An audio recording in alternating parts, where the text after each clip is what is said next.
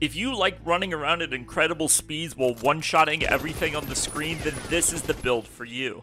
Blood Lance Necromancer is an incredible build this season thanks to some changes and some adjustments that we've made, as well as the construct. This build is incredibly powerful, and it is by far our fastest Nightmare 100 speed farm build. In fact, it's so fast that this is the build that I'm going to be playing for the Gauntlet, which is the event that's coming up here in a couple of weeks. I think Blood Surge will be the best build for Gauntlet, and I don't think it's going to be close. This is also a build that can work incredibly well with or without Ubers. In the clips that you're seeing right now, I am wearing no Ubers. This is just legendaries and uniques. And you can see that I'm still clearing incredibly fast. And this is Nightmare 100. This is the hardest content in the game. And with the Ubers, this build just gets completely out of control. I have to say, Blood Surge is so much better than I expected, just like many of Necro's builds this season. And I think the construct is a big part of this. A big reason why we're seeing so many of Necro's builds that used to have severely underperformed doing so well this season is because of the resource generation on the pet. That resource generation is invaluable for builds like Blood Nova. You can see in single target, even with a one-handed weapon, and Rathma's Chosen, which is giving me a 50% attack speed buff, I am still able to spam Blood Nova, even in single target. That is incredible. The gameplay of this build is designed to be simple so that it can be as fast as possible. Just try to keep up Bone Storm all the time, and you can use Lidless Wall to get extra Bone Storm so it's always up. And as you're running around, just spam Blood Surges and one-shot everything. When you see an Elite pack, you want to Decrepify it, and then use Reap on it to spawn a corpse, and then your Ring of Sacrilege will automatically Corpse Tendrils that corpse, and you can just spam Blood Surge and kill everything. For our gear, on the helmet, our best in slot is Harlequin, but the aspect of Shielding Storm is a fantastic alternative as it will make you almost unkillable. Just make sure that you have maximum life and cooldown reduction on your helmet. The other two stats aren't that important. On our chest piece, we want 4 damage reduction stats, and then we want Juggernaut aspect for the increased armor. We do not want total armor on our chest piece. This is a bad piece for me. I'm way over armor cap.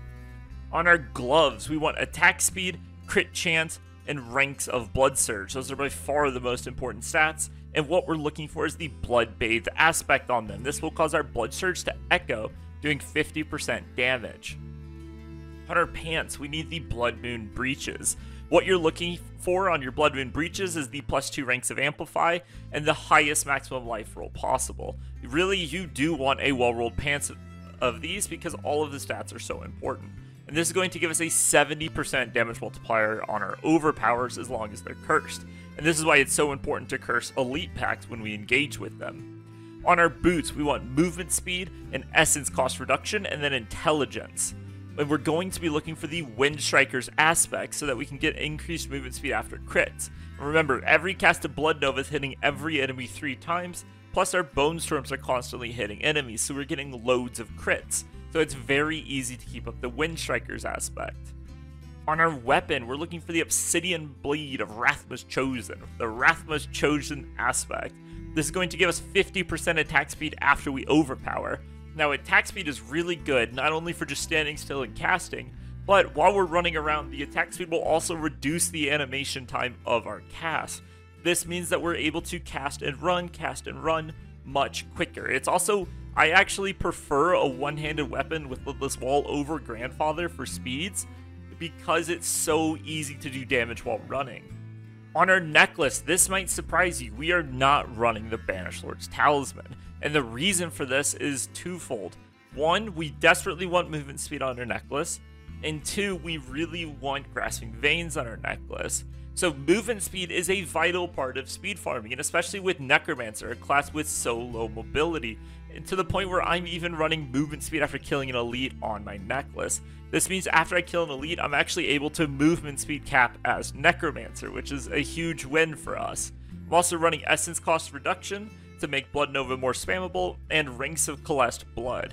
Now, those two stats are also very important. This is a GG necklace, this is what you're looking for. And we're going to be running, like I said, the Aspect of Grasping Veins, which is going to give us crit chance and crit damage after we use Corpse Tendrils. And this is particularly powerful when paired with the Sacrilege. This is something we're very familiar with now, And the Sacrilege is going to be auto-casting Corpse Tendrils and proccing the Necklace. I'm running the Ring of Starless Skies for my other ring, but you can run the Aspect of Torment and you will still have plenty of essence to work with. The Ring of Starless Skies is better, but Aspect of Torment isn't that bad. You're looking for crit chance, maximum life, and those are your two most important stats. Everything else on your ring is just whatever.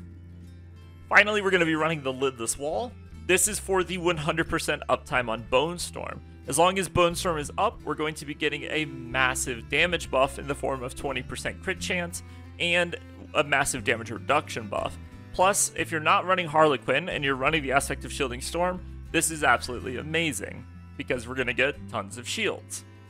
Our construct for this build is incredibly powerful. We're running the standard Flash of Adrenaline with Genesis, Duration Support, and Tactical Support to get 100% uptime on a 50% damage increase.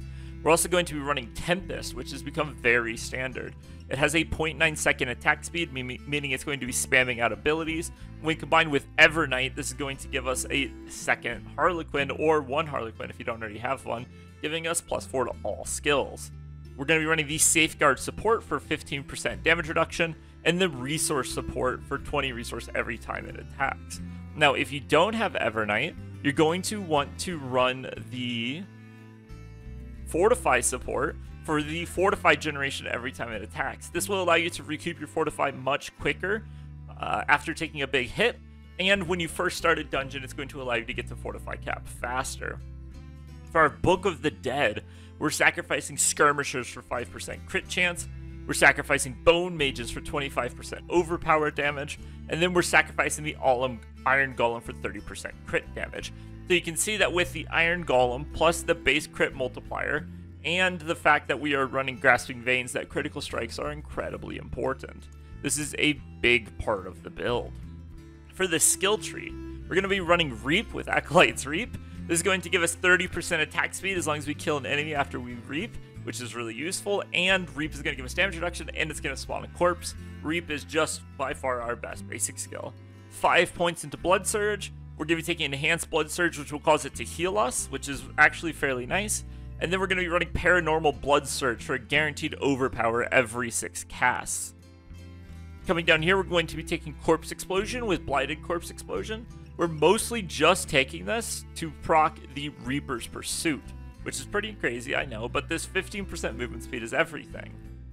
We're also going to be taking Grim Harvest, so every time our Sacrilege casts a skill, we get 2 essence, and then Fueled by Death, so we get 100% uptime on 9% damage. 3 points into Death's Embrace for the damage increase as well as the damage mitigation. 3 points into Amplified Damage, because as long as we're fighting elites, they're going to be cursed. And so, yeah, and then we're going into Decrepify, down to Abhorrent Decrepify for the cooldown reduction. Decrepify is a very important part of this build, because with Harlequin plus the pet, we're going to be getting up to 12 ranks of Decrepify, especially if you include the pants as well. We're getting like 30% damage reduction from Decrepify, which is an astronomically high value. So Decrepify is a very important part of the build. We're putting 3 points into Reaper's Pursuit, as we said before.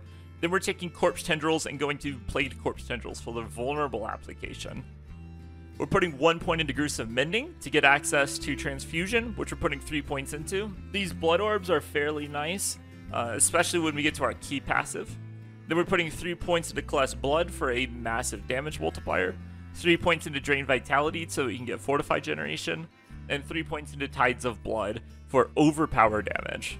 We're going to be putting 3 points into Inspiring Leader for a 12% attack speed buff, 3 points into Standalone for 18% damage reduction, and finally 3 points into Momentum Mori for increased crit chance and overpower damage. And we're also taking the full Bone Storm package, as we've already discussed. 20% crit chance, 15% damage reduction. Incredibly powerful, and as long as you have a Storm out from Lidless Wall, you're going to get these 2 buffs. Now the key passive is fairly important. Every 12 seconds we're going to get a guaranteed overpower, and whenever Blood Orbs heal us for at least 8,000 life, we're going to reduce its cooldown by 2 seconds. This is why we are running Drain Vitality. This is why we're running Transfusion, so that we can get the Blood Orbs so that we can use them to proc the passive. I don't think it's worth it to run Blighted Corpse Tendrils. I looked at this, but you very often miss the Blood Orbs, and the vulnerable application is typically much better. Next, we're going to talk about the Paragon board, and then after that, we're going to talk about a few tips and tricks to really help you optimize your build. So, we're going to be taking Essence for a 22% crit damage multiplier when enemies aren't healthy. Remember, this is a skill that's going to hit 3 times every cast, so the last 2 hits of it are always going to get this 22% multiplier, and with how much crit we're running, we are getting a ton of crit chance. We're running Exclamation for Fortify generation. This has started to become standard in a lot of my builds because it's going to keep you Fortify capped all the time as long as you have Sacrilege, which almost every build is running now. So this ends up being very useful. I'm running Bloodbath for 35% multiplier on Overpower. Scent of Death is going to give us 15% damage reduction when there are 2 nearby corpses, and when there aren't any, we do 15% increased damage. This is going to give us a 15% damage increase at the start of pull, and then it's going to give us some damage mitigation after we start blood surging. We're going to be running Corporeal for a 10% damage multiplier, and then we're going to be running Undaunted for 10% damage mitigation.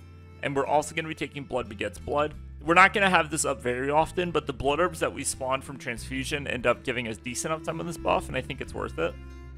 Then we're going to be taking Sacrificial for another 10% damage multiplier, and Flesh Eater for a 40% damage multiplier after eating 5 corpses. And remember, with all of our auto cast of corpse explosions, we're going to keep this up all the time.